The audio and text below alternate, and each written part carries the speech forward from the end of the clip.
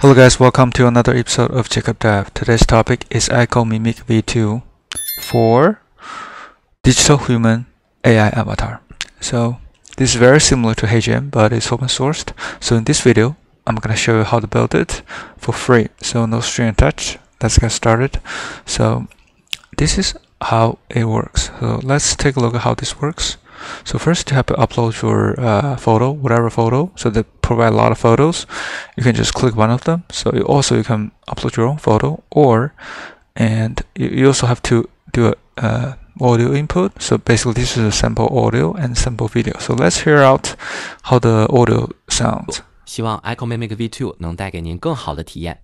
So this is how the audio sounds, right? So this is the synthesized version of it. So let's hear it out. 欢迎使用 EchoMimic V2， 希望 EchoMimic V2 能带给您更好的体验。 This is awesome, like perfect sound, perfect image, perfect video. So very cool, right? So so if you go to their Hugging Face, you can see that so there's a lot of samples here. Just go to the bad to best EchoMimic V2. You should be able to check them out. If you look at the files and versions, those are the models. So basically in this Hugging Face repo, they only provide models. And for the model card, you can go through the model card, but I think the one on Hugging Face is a little bit outdated from the GitHub. The GitHub is better, I think, if you go back to GitHub. So you can search for the same thing. It's from Ant Group, which used to be part of the Alibaba, but I think now they're not. Just Ant Group as the organization. So go to the EchoMimic. So that's the repo. So they upgraded recently for the V2 version. So you can see that there's a lot of examples here. So to set it up, you basically can go through this document. But again, we can do this on Kaggle, the easiest way to do it. So let's go to Kaggle. So first we'll create a notebook, and basically we'll have to switch the directory from the working directory to temp directory. And if you look at the files that have been downloaded, including models and all the dependencies, it's over 40 gigs, so it's pretty big, right? And you see you actually can use 14 gigs of GPU, so you don't have to quantize it. So the default is actually good enough to run on Kaggle.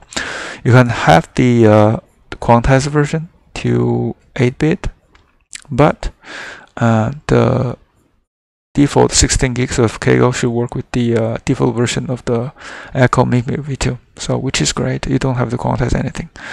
And so next, after you download the GitHub repo, just do a Linux setup. So I think they miss it in the Hugging Face, but if you go to the GitHub repo, there's auto setup, there's a manual setup. So you can pick the auto setup, which is easier. So so live different from the README than the one that we're actually set up on Kaggle, because you don't have to set up all this kind of environment. Kaggle already provides that. You don't have to set all that because I think in the automation script, which is the Linux the setup, they already provide everything. So just run the script, you auto set up everything instead of go through the manual setup. So I think they added in somewhere in here. So let's search for it. So Linux. I think maybe actually I think that's the version would be V2 version. So let's go to the this is the V1, by the way. So you can search the V2 version. I think that's one that's very popular. Go to the V2 version. You should be able to see that. So the README, you should have a README should have a Linux setup script. So the original Hugging Face model, they don't have it, but in the GitHub they do provide that. So just keep that in mind. You can check them out. So how this works, basically it's kind of the same thing with the manual installation, but they wrap it up, which is great. After you set it up, it takes about 10 to 15 minutes.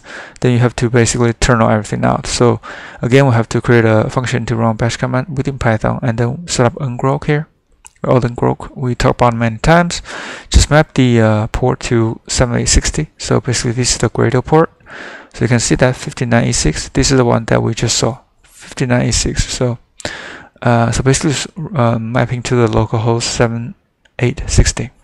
then we have to do a little bit of change because it's Kaggle conda, so you have to map the LD library path.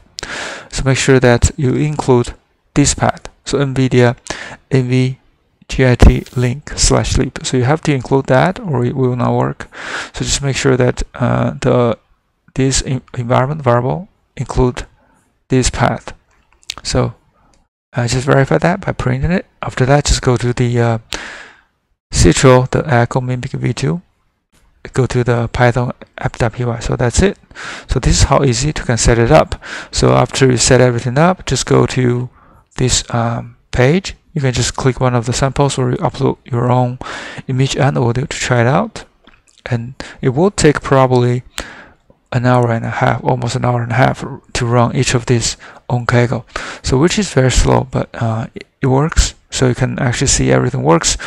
Once a video completed, it will save to a folder, output folder, and you can try them out by running the either doing the Gradle, or you can just run local as a notebook video. So if you run this, you'll set up a basically a display for the video display. Either way should work.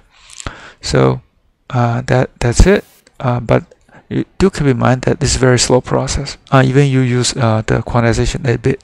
So hopefully this is helpful, and if you feel this is helpful and this is interesting, please subscribe, like, or comment if you have any questions. Thanks for supporting the channel. See you in the next one.